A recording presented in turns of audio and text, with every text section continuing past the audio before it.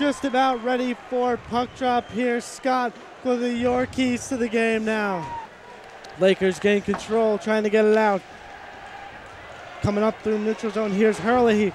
Hurley has Holshoff with him. Hurley shoots into the mid-section and Finney, and Holshoff couldn't bury the rebound, and that one goes in, and the Lakers score! 1-0 Oswego here with 45 seconds into the period. Well, Tom, this is what they practice all week long, just getting shots on net and crashing in the net and finding a way to finish. A little bit of a fluke goal there as Finney was pushed back into the net. The puck trickles along with him.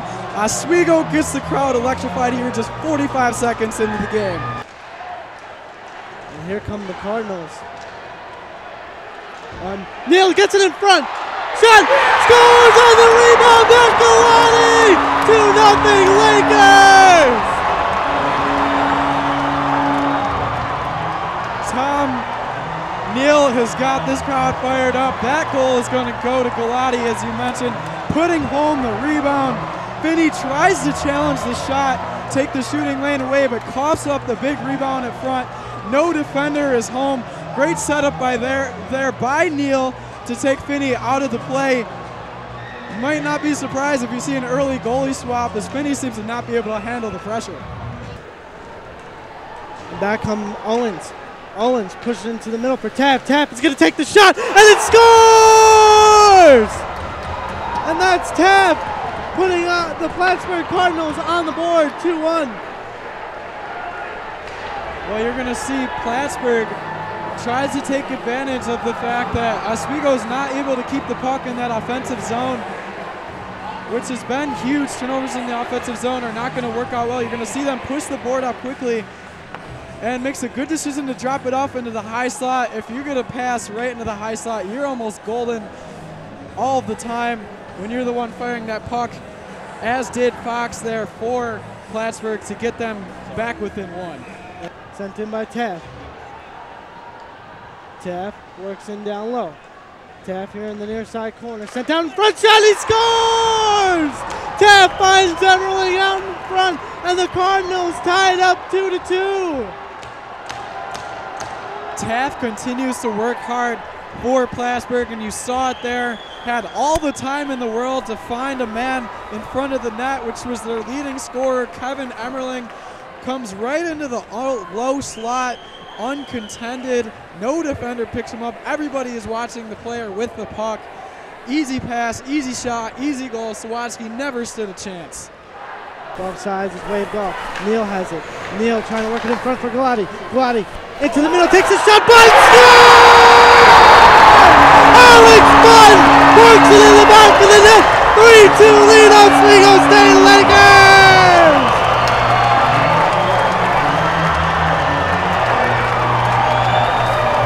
Tom, this is exactly what this arena needed, and this Oswego State team. They were getting heavily outplayed the last 10 minutes or so by Plattsburgh. A beautiful play sets up Botten in that low slot where you know he's not going to miss a chance like that. Galati, great pass. Botten completely uncovered one-on-one against Finney. Finney hung out to dry by his defense, puts Oswego back on top with 4.5 minutes left to play in this period. Well, Finney also was a little shaken up on the play, which I don't blame him after getting thrown right into the back of his own net. Back to the top for the Lakers over the middle. Galati did it, he scored! Matt Galati pushes that one in, and it's 4-2 Lakers!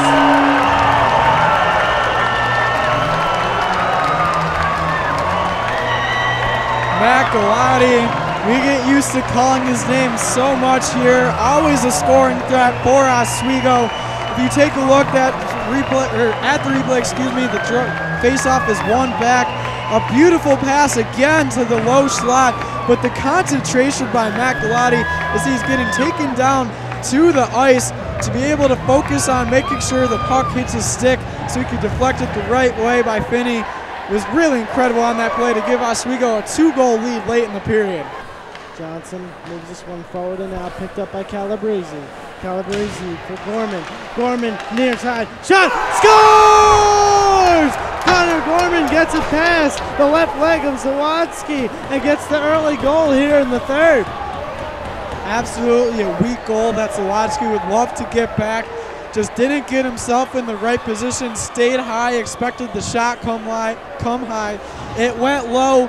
He was not able to get his left pad down in time, and it scooted off of his skate and into the net. Egan picks it up into the middle, over to the far side, shot, and that one's blocked away. Shot again and again, blocked away. Picked up, down on the near side, goal! Fox found on the far side. There's Zawadzki, could not recover, and we have a tie game. We knew Plattsburgh was going to come out fast. The Plattsburgh fans that made the trip all the way here are absolutely loving it. Fox finds himself in the dead man zone where no one matches up against him. Again, Oswego get caught. Everyone chasing the puck. No one looking for the man backdoor. This one is not Zawadzki's fault this time. Did everything to kick off some of the first good chances and just couldn't steer another shot aside. Johnson picks this one up. Gorman wins it. Gorman can't work it out in front. Johnson takes it away into the corner. 3 seconds, and this game will go to overtime. It's time for some free hockey. Picked up by Bonning, taken away by Galati. Galati got Bun takes a shot, backhand, sent wide. Taft picks it up. Cardinals coming back with it. Egan over to Fox. Fox breaking for the middle. Finds his man, shot, scores! And the Cardinals win in epic fashion here as Dylan Fox finds Egan on the far side. And the Lakers lose a tough one here. Devastating blow.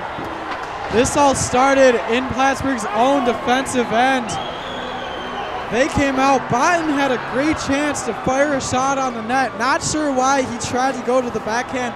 Should have had it right as soon as it landed on his stick, but instead tries to make a nifty move to beat Finney high glove side with the backhand, and instead that ends up missing the net wide, leading to the rush for Plattsburgh, where you saw Fox. He was hanging around backdoor all night long, left wide open once again. A beautiful pass sent across. Zawadzki hung out to dry. Very tough